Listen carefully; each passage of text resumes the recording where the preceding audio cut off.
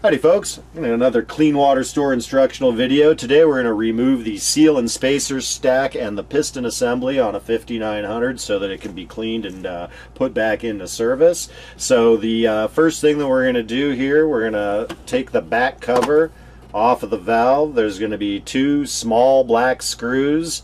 You can use a 1/4 inch nut driver or a flathead screwdriver to pull the screws out, and then you'll get the back cover off.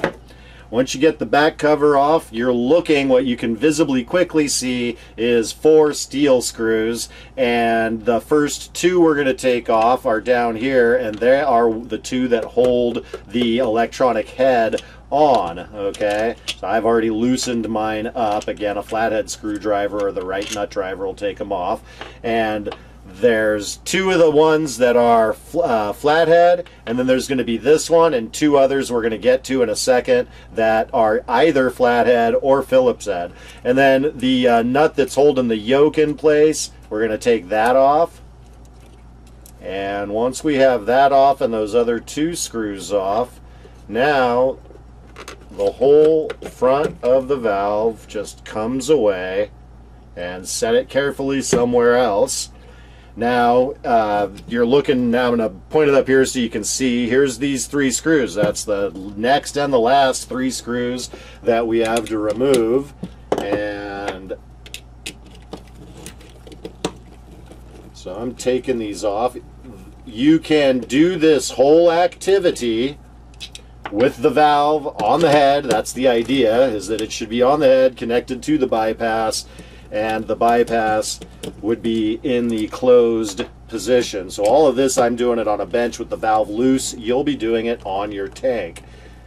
So you will unscrew those 3 screws, and then you will basically pull the whole thing up, and when you do, you'll pull some of the seals and spacers off, and what you'll have is the piston. Now this is a brand new valve, and obviously the reason you're doing this is because the valve gets gummed up, especially if you have an iron filter valve. You're going to have all kinds of rust colored deposits and grit and everything. So you've removed the piston, and there's the piston, there's the cover plate, and then there are 5 rubber spacers, and there's 4 rubber seals, 5 rubber seals, and there's 4 plastic spacers, and they come out one at a time, one at a time, one at a time.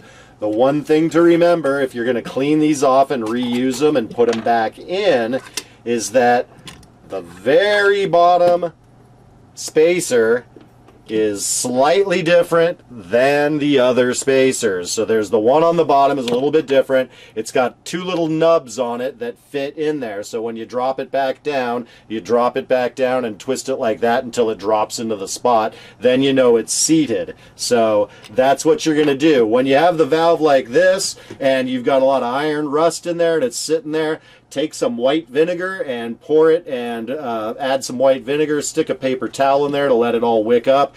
And then if you've got really bad iron, let that soak in there for a couple hours. Then come back and wipe it all off and rinse it all out, and then you're ready to redo the seal and spacer stack. The spacers usually can handle being reused multiple times until they finally get too wore out. The seals, however, if the inside diameter is very frayed, then you should replace them. If it's very worn and frayed on the inside diameter where the piston is traveling through, then it's replaceable. If you see that, you'll also most likely see scratch marks on the piston. It's where raw water, raw sand, silicate, sediment, stuff from your raw water got trapped in a seal and spacer, and then the valve went through it, and the valve's moving and a little rock in there can't move, so it scratches the valve. So that's often a thing that happens in water with a lot more sediment in it, so forth. So once you've got it there and once you've got it cleaned up, you're going to start off with your 1 ring, drop it down there, and then stick your fingers down there, and then feel it. You'll feel it when it locks in and it seats. And now you've got your first spacer. Now you're going to, or your first spacer. Now you're going to drop your first seal in there and put it down there, and you'll get overhead it and look and make sure that it's lined up correctly, and then just keep dropping one in and then the other one in. Press them down each time you go. I can tell I got a little hung up on that one.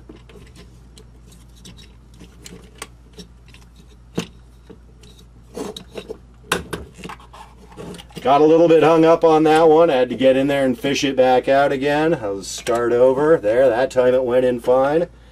And then the next one.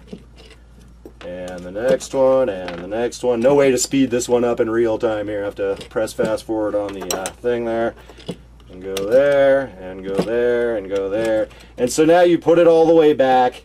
And if you put it back properly, then you'll see you've got about 1/4 inch of a rim right there, and you don't have the last seal and the last spacer isn't sticking up high, and it's not 2 inches down below. You got about 1/4 inch of clearance, which is about the same as that gap right there. And then you're going to put the spacer down and align the thing, and then you're going to put your 3 screws in. And then you're gonna get the valve back here. It'll take you a couple of times to get it to line up.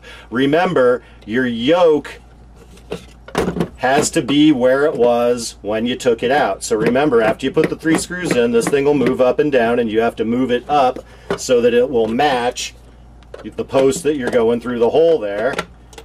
Once you get it to line up, now the whole thing will sit. Now you can put the rest of the bolts back and the screw there, the cap back on, the 2 screws there, and voila, you're done. Thanks, folks.